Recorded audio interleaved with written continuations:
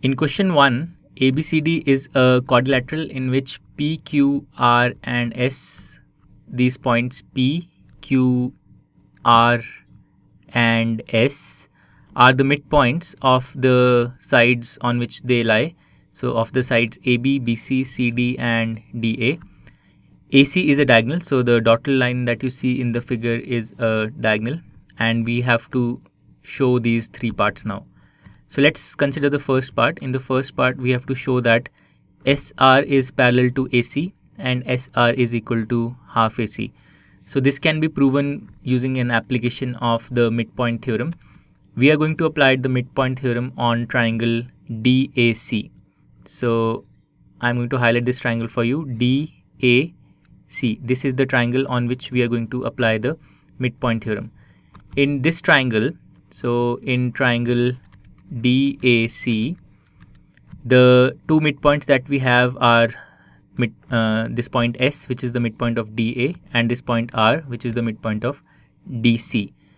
So let's write S is the midpoint of DA and R is the midpoint of DC.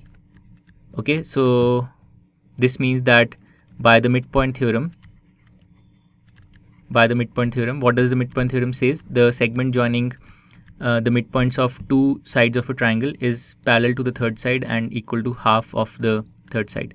So the segment joining the two midpoints, in this case which is SR, must be parallel to the third side which is AC, and it must be equal to half of AC as well. So SR must be equal to half of AC. So part 1 is directly proven like this using an application of the midpoint theorem. Now let's do part 2. In part 2, we have to prove that PQ is equal to SR. So PQ is this segment here and SR is this segment here. But to prove this, we will first have to find the relation between PQ and AC. So, and to do that, we will apply the midpoint theorem now to triangle BAC. So let me highlight this triangle for you, BAC. We are going to apply the midpoint theorem to this triangle. So what are the two midpoints in this triangle? P is the midpoint of AB and Q is the midpoint of BC. So let's write it. In triangle BAC, P is the midpoint of BA, and Q is the midpoint of BC, and again by the midpoint theorem. So by the midpoint theorem, the segment joining these two midpoints, which is PQ, must be equal to must be parallel to the third side. So PQ must be parallel to AC and PQ must be equal to half of AC. Now why did we do this? Well, we have the relationship between SR and AC, and now because we have a relationship between PQ and AC as well, now we can find the relationship between PQ and SR. So we find that both SR and PQ are equal to half of AC. Both of them are equal to half of AC, and this means that both of them must be equal to each other also. So from here we can conclude that PQ must be equal to SR. So this is what we had to prove in part 2.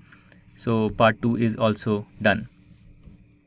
Now in part 3, we have to prove that PQRS is a parallelogram, and to do that we can make use of the fact that in a quadrilateral, if one pair of opposite sides are equal and parallel, then the quadrilateral will be a parallelogram.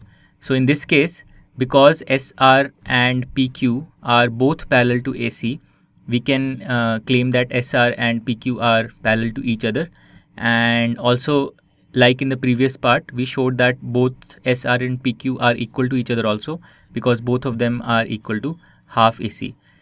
So let's write this out. So in quadrilateral PQRS,